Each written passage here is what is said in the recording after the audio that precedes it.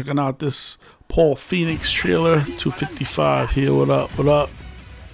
One thing I like about Paul versus a character like Jin is that Paul is much more simpler and therefore he's easier to master.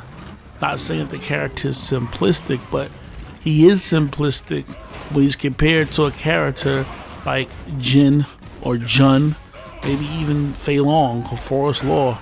And I appreciate that. Just these short, powerful attacks. And look at that. This counter right here. Look at that. I love that.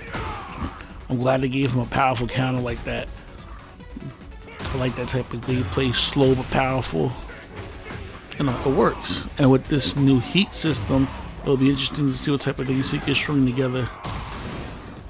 With the super busy schedule and so many fun fighting games to play, dedicating so much memorization to a character can be it can be daunting and not very entertaining or fun. It can cause you not to want to play the game, even as a fighting game player.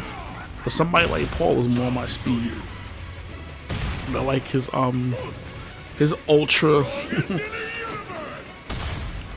his ultra extremeness of everything he does. I love it.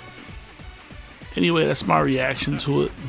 Hope you enjoy it. I am looking forward to playing Tekken 8 right now. Paul Phoneix looks like a character that I definitely would main.